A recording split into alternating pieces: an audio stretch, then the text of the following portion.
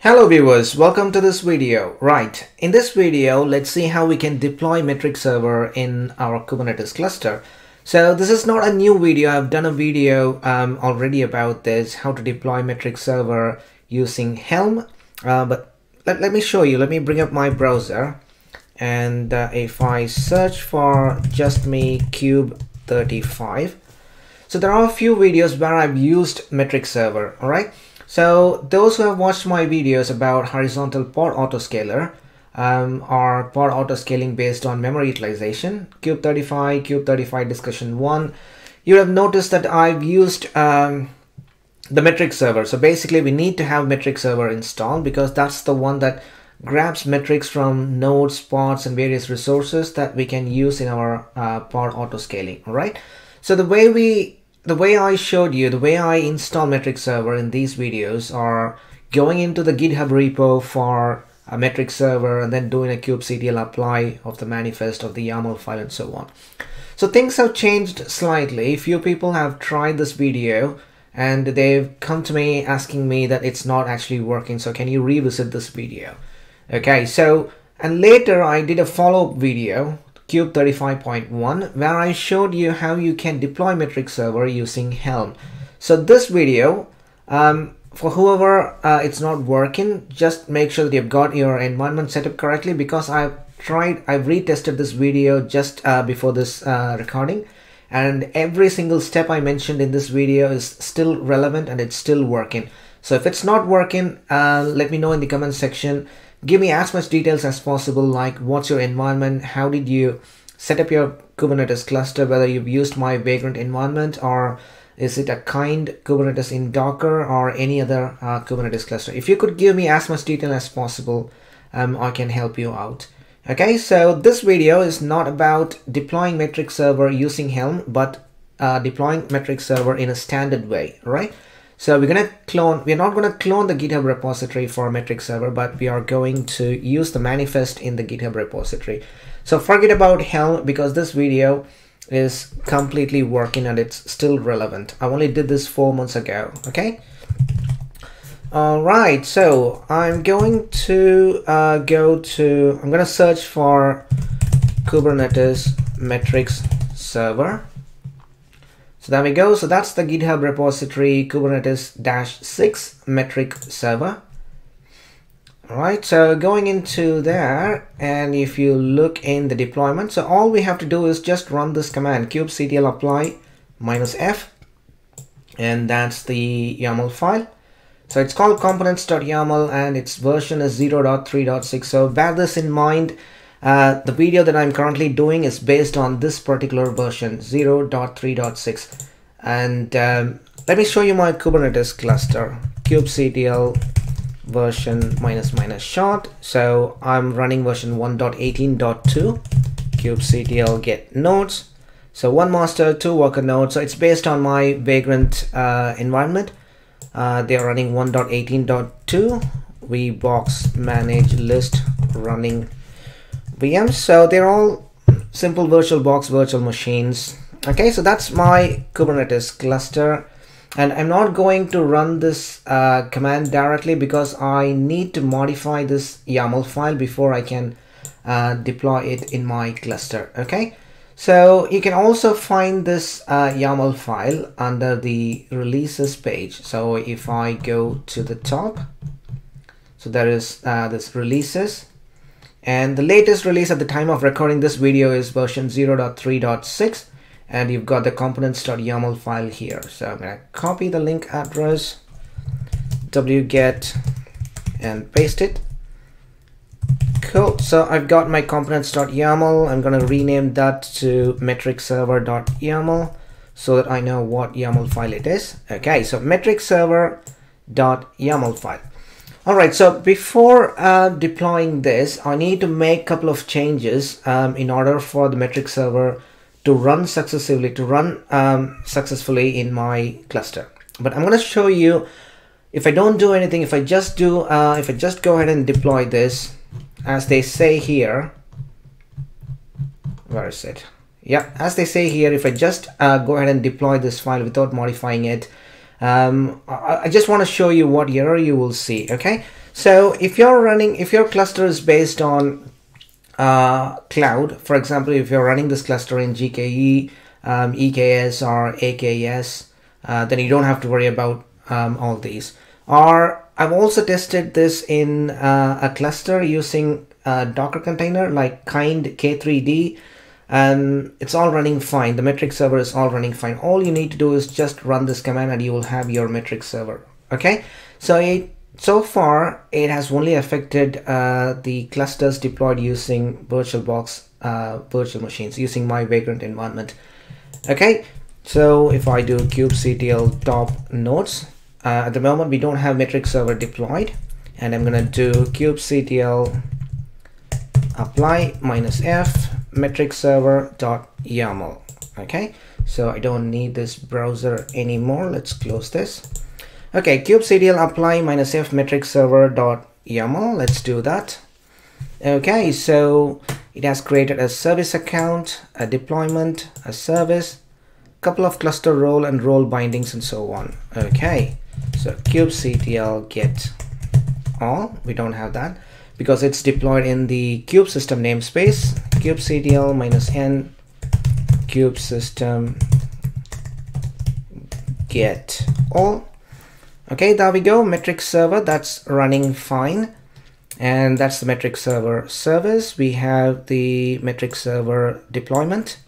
Cool, so everything is okay and it's actually running fine. And if I do kubectl top nodes, okay, so previously we were seeing a different message and now it's different. Metrics not available yet. So okay, kubectl top nodes not available yet. Right, let's wait for a few more minutes. I'm going to pause the video and come back in about a minute and I'm going to show you why it's not actually working. Okay, let's try it now. Kubectl top nodes. Still we don't have metrics. We don't have any metrics from any of our nodes. So let's take a look at what's actually going on. Kubectl -n kube system get pods. Okay, so that's our metric pod. If we take a look at the logs from this pod, we should be able to know why it's actually failing. Okay, kubectl -n kube system logs -f metric server. So I'm looking at the logs for that particular metric server pod. Okay, so clearly this metric server pod is not happy about the deployment. So the error we are seeing is, you don't have to worry about these ones. The real thing is this one here. So dial TCP lookup kmaster.example.com, no such host, unable to fully scrape metrics. Similarly, we got error for kworker1, kworker2. So it seems it has got problem looking up kworker1, kworker2, and kmaster. So there is a hostname lookup problem. All right. So right. So I'm going to do one edit here. I'm going to edit the YAML file. And so that's cluster role, that's cluster role binding, We need to go to the deployment. So that's service account, right? So there we go. So we have the deployment. So that's the metric server. What I'm going to do is I'm going to edit the arguments that we pass for the metric server. So that's the image we are using, version 0.3.6, which is what I showed you in the release page. So that's the version we are running, 0.3.6.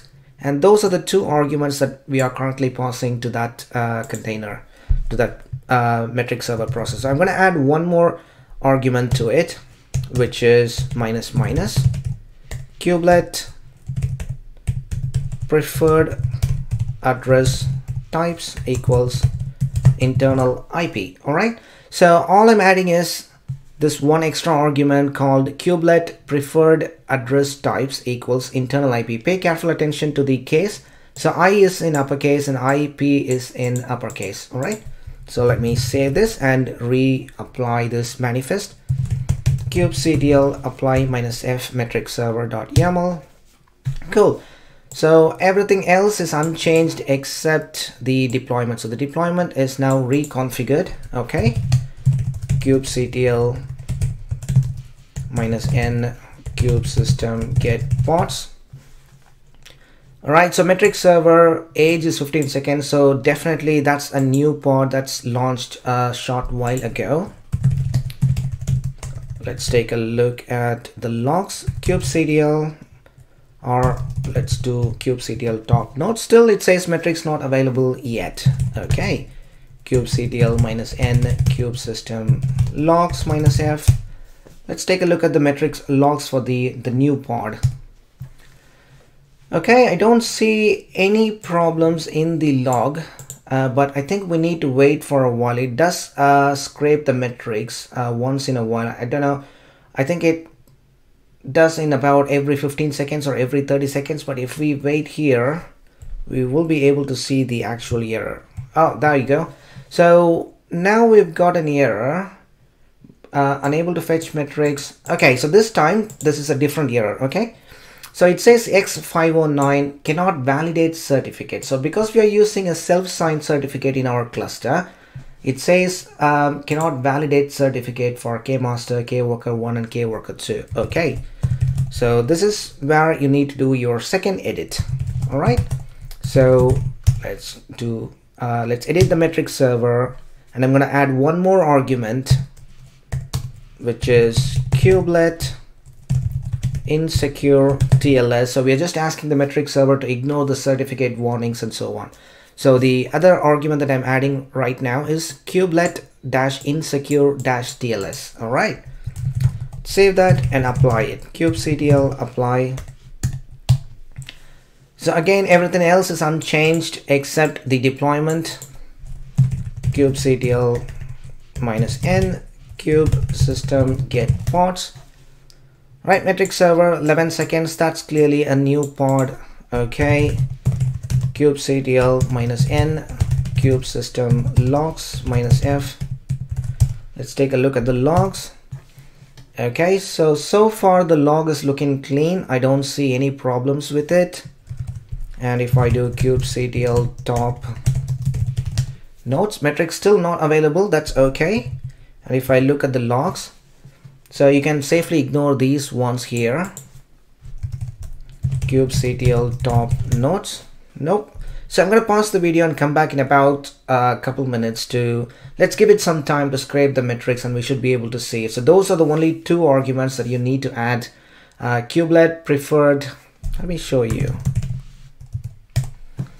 Kubelet preferred address types equals internal IP. So that's for the hostname resolution. And kubelet insecure TLS, so that's for asking the metric server to ignore the certificate warning when trying to connect to different nodes to scrape the metrics. All right, let's see now if it has got any metrics to show us. kubectl top nodes, there we go. So we've got the CPU utilization, memory utilization. We can also see kubectl -n kube system top pods. Yep, so you also get the CPU and memory utilization for the pods, individual pods. So cool. So that's how you install metric server without using Helm. If you prefer using Helm, you can follow my other video, Kube 35.1, which is still relevant, which is still working, no problem with that. So that's it for this video. Hopefully you found this video useful. Please don't forget to subscribe to my channel, and I will see you all in my next video. All right, bye-bye.